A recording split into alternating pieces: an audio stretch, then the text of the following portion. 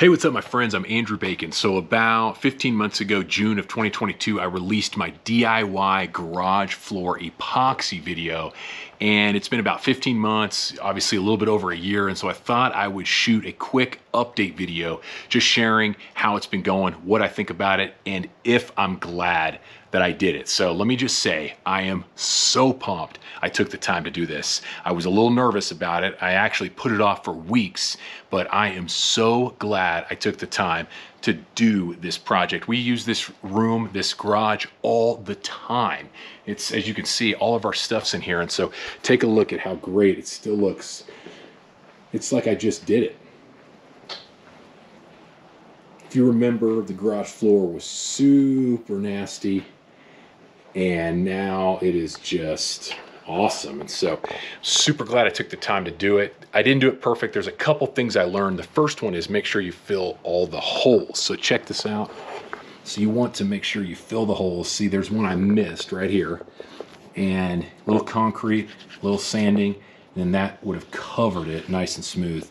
And that's just something to keep in mind. Now, obviously I can't even tell from here, and so it's not that huge of a deal, but something that if you're a perfectionist and you want to do it right, make sure you knock that out. The next thing I'm glad I did was painted the walls so that the connection here, this is a concrete side here, and it just kind of matches really nice all the way down. And so I did that around the perimeter, and I'm really glad I did that. As you can see, it just looks nice and clean.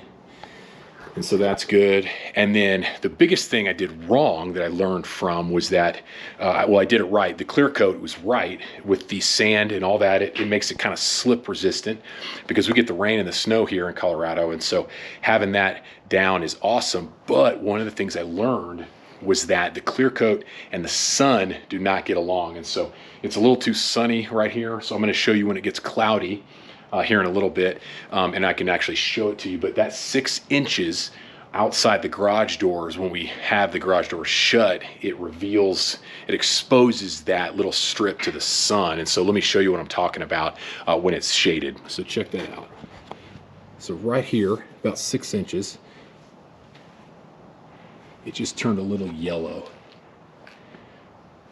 So that's something to note. The other thing that I just want to make note of is that large objects, heavy objects, can scratch the surface. And so there's no scratches here. We don't keep anything here, but I do keep my 2 dumpsters in here, and we have to move them in and out of the garage every week. And so they do scratch. I don't know if you can see that there, but they do scratch the clear coats. So if you've got dumpsters that you need to move in and out, we have to move ours in and out because we have to keep our dumpsters in the garage because we have bears in our neighborhood, if you can believe it. So those stay in here, they move in and out. So if you've got something heavy that you need to move in and out, you might want to consider that. We don't mind the scratches. It's not a huge deal. It's in the corner, but something just to keep in mind. Then lastly, the vehicles. I can't speak to if the vehicles will hurt the floor or not.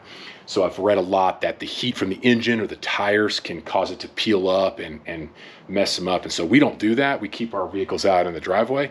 But if I was gonna pull them in and store them, I would make sure they were nice and cool before I put them in. So that's something to keep in mind. We do keep our camper here though.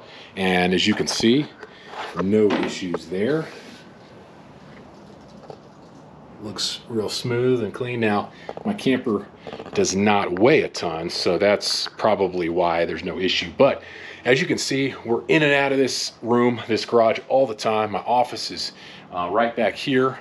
And I mean, we're just back and forth. All of our storage, all of my workshop is all right here. And so I am so glad I took the time to make or to do the project. And so just want to do a video, kind of show you what I've learned, kind of throw out anything, to be honest, that might be a nuisance and a problem, and I just can't think of anything. I'm so glad I took the time to do it.